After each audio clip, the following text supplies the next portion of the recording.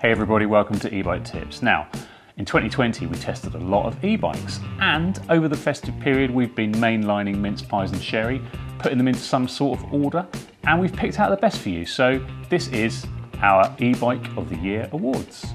We've picked out a winner in 6 categories. So there's a winner for city bikes, cargo bikes, folding bikes, mountain bikes, road and gravel bikes, and budget bikes. So without further ado, let's get on to the awards.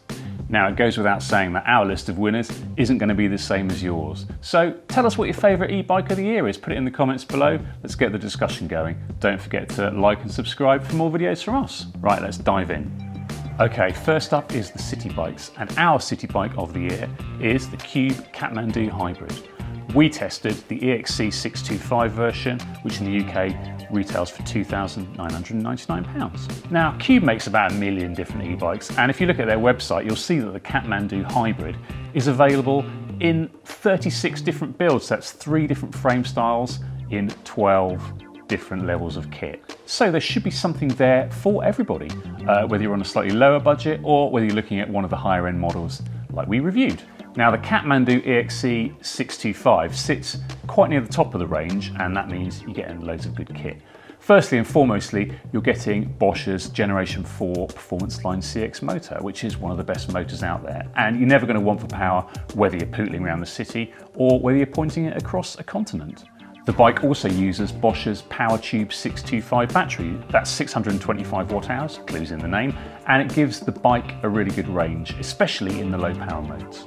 You get a Shimano Diori XT transmission, that's 12 speed, and it's good for cruising around or getting up even the steepest hills. And you get Schwalbe's excellent and very durable Marathon Plus tyre. Those tyres are going to soak up a lot of the road chatter, but you also get a suspension seat post and a suspension fork thrown in for when things get a little bit rougher. As a day-to-day city companion, it's ideal, and if you fancy going out on longer leisure rides or even on a multi-day tour, then that good quality motor and the high-spec kit are going to make your riding a joy. Now, at a penny under £3,000 in the UK, the Kathmandu Hybrid EXC 625 is not a cheap bike. But there are lots of bikes in the Kathmandu range, and under that there's also the touring range, which gives you the option to pick a more budget model if you prefer, and all of the Cube bikes are really good value. So that's the Cube Kathmandu Hybrid EXC 625. That's our city e-bike of the year. Let's move on to cargo. The E-Bike Tips cargo e-bike of the year is the Tern GSD. We tested the GSD S10 version, which starts in the UK at £4,499. This is the second generation of the Tern GSD, and the bike has been updated in some key areas. One of those is the motor. The bike's been upgraded to Bosch's new cargo line motor, which is one of the most powerful EU-friendly pedelec motors out there. Now, where the GSD really scores is in practicality and in versatility. So it's a long-tail cargo bike built around 20-inch wheels, and that means you get loads of room for cargo and for kids, but also it means that it's no longer than a normal bike, so you can stick it in your shed. The Tern GSD is rated to carry 200 kilos. That's 120 kilos for the rider and 80 kilos of cargo. And there's a huge range of accessories, so you can chop and change between cargo and kids, and you can get new stuff as your family grows or as you ditch a car. In terms of carrying, there's pretty much everything you can think of. There are pannier bags, and there's child seats and bench seats for adults, and there's even a clubhouse fork that will keep 2 kids dry, whatever the weather. Yes, it's an expensive bike, but with the high quality frame and motor system and components, it's a really sound investment. Now, the bike that we tested, the S10, is the cheapest of the 3 builds at £4,499 in the UK. That doesn't include any bags or other carrying, so you need to add those on. And some of the accessories like a spare battery or the clubhouse fork that we mentioned earlier can up the cost considerably. Even though the S10 is the cheapest build, it's probably the one that we'd go for. The derailleur transmission is lighter and it's more efficient than the hub gears on the more expensive bikes. So that's our e-cargo bike of the year, the Tern GSD. Probably the most practical bike there is. Let's move on to something completely different, road and gravel. Our road and gravel e-bike of the year is the Ribble CGR ALE, which starts at £2,399. Now, if you think it's a bit odd to lump all those road and gravel bikes into one category, then that's just a testament to how good the Ribble CGR ALE is. It's a great bike both on and off the road.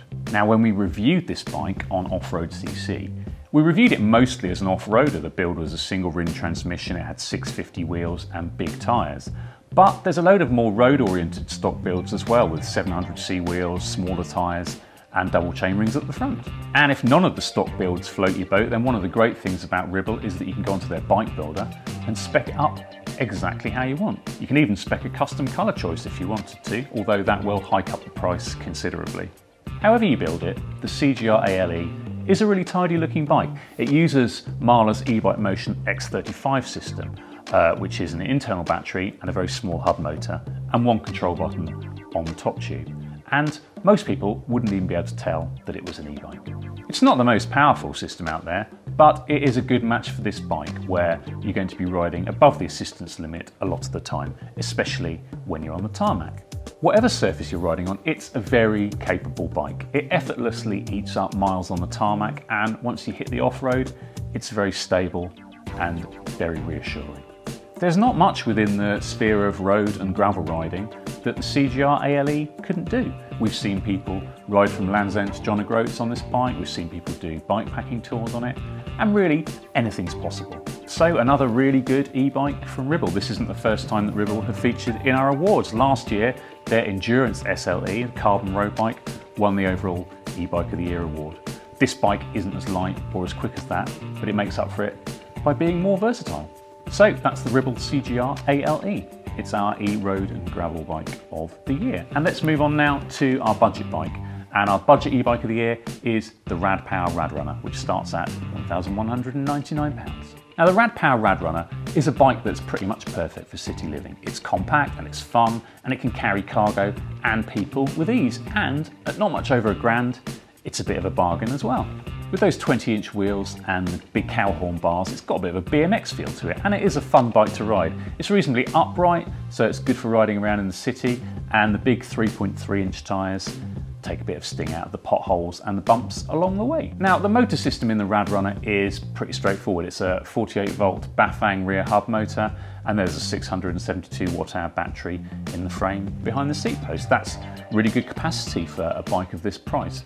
It's not the most complicated system out there, and you wouldn't expect that for this money, but the motor's got plenty of power, and it's great for carrying cargo or people around town. And carrying is one of the Rad Runner's strong points. Now, it doesn't look like a cargo bike, but the rear rack is integrated and it has a capacity of 55 kilos. So that means you can easily take a child or a small adult on it. You can fit a child seat or a bench seat or a rack, and there are cargo panniers, and there's even a centrally mounted console box. So you can spec it up however you like. There's a couple of gripes with the build. The saddle is awful, but it's easily replaced, and so are the cheap plastic pedals. Now, Rad Power sell direct, so there's a bit of assembly required, but once you've got your bike up and running, it's a really good city companion. So that's our budget e-bike of the year, the Rad Power Rad Runner.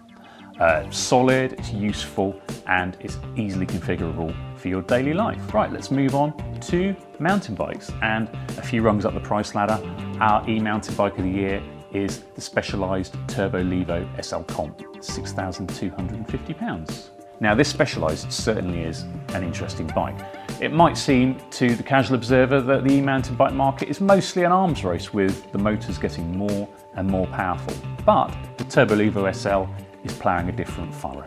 Specialized has teamed up with German tech giant Mahler for this.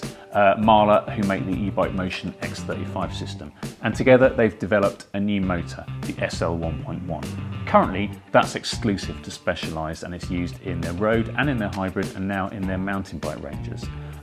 It's not as powerful as the Bros motor that Specialized uses in most of its turbo bikes, but it's got a smooth power delivery and, crucially, a lighter weight, which means it's really good for a bike like this, which is meant as a range extender rather than giving full assistance all the time. The Turbo Levo SL Comp is great on flowing single track, and the geometry lends itself to the kind of all-day ride where a bit of assistance from the motor can be a real help at times. It's Bluetooth enabled, and Specialized has a mission control app which allows you to have really granular control over what the motor is doing, and also the battery management. It allows you to manage the amount of charge you've got left, so you should never run out on a ride. And even if you do, it's a 19 kilo bike, so not especially heavy for an e-mountain bike, and you should be able to get home under your own steam. Now, if the 300 watt-hour internal battery doesn't have enough capacity for you, for the kind of range that you want, then there's also a range extender which adds another 160 watt-hours on top to let you go a little bit further. Now, if you point the Turbo Levo SL comp at anything really rowdy, then you'll find the limits of the Fox 34 fork, and the other components on the bike are down a rung or two from what you'd normally expect at this price to make room in the budget for the motor. But if you're looking for a rig that will help you out on those long day rides, or just get you to the top of your favourite descent nice and fresh so you can hammer it down, then this is a great choice. So that's our e-mountain bike of the year, the Specialized Turbo Levo SL Comp. Let's move on to our final award for folding bike, and this time it goes to a conversion kit, the Citronex Brompton, which retails at £1,145. Now, electric folding bikes have two mutually exclusive goals really. You want them to be compact enough and light enough that you can sling them in the back of a car or take them on the tube, and you also want them to be powerful enough that when the road goes uphill, you get some proper help. Everyone's more or less agreed that in terms of the compactness of the fold, the Brompton is impossible to beat. And the Citronex system adds nothing to that footprint, so the bike's just the same size when folded, and it only adds 3.2 kilos to the weight. So you still get a lightweight, compact folding bike. The C1 system is really high quality, so there's a 180 watt-hour bottle battery that mounts on the top of the frame, and that drives a hub motor in the front hub which has been slimmed down to get in that narrow Brompton fork. The Citronex system uses a clever sensor that looks for movement at the sprocket rather than the cranks, and the whole system, including the lights, is controlled just by a single button on the handlebars. The feel of the Citronex system is really good. There's plenty of power in the front hub motor, and also it's really well controlled by that rear sprocket sensor. The button on the handlebars is pretty intuitive. It needs a little bit of a learning curve, but once you get there, it's really, really easy to use. If you need that full power, then it's there of course, but you can also program the Citronex system so that you can get exactly the amount of power you need for your riding, and that will help you extend the life of that battery, which obviously isn't the biggest. Now, the C1 system is a retrofit system of course, so you'll need your own Brompton, and then you'll need the £1,145 for the system itself. For an extra £145, you can send your bike off to Citronex and they will fit it for you in as neat a way as possible, which is probably a good option if you're all thumbs. Overall, it's a really good system, and it's probably the best option if you want a genuinely compact, genuinely light folding e-bike. So that's the Citronex Brompton, and that's the end of our awards. Thanks for watching. If you've got any questions about any of the bikes in this awards programme, stick them in the comments below, we'll answer them for you. And if you've got any suggestions of your own for bikes we should test in 2021, put those down there too. Don't forget to subscribe for more like this on e-bike tips, and we'll see you soon. Thanks for watching.